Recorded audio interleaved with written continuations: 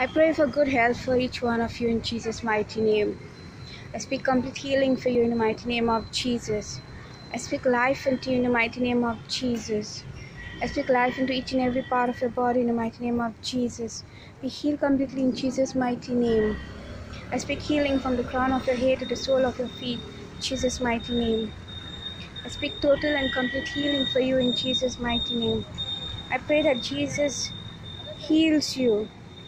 No matter how much the sickness is, no matter what you go through in your life, no matter how many years the sickness is that you have, Jesus is there to heal you. He does bring healing.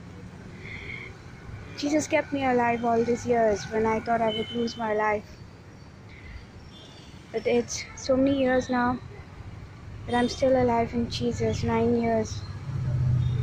No medicines, no doctors. But Jesus has kept me alive. All credit and glory is always to Jesus. He is the healer. There's nothing impossible with Jesus. He can heal you. He brought Lazarus back to life after 4 days.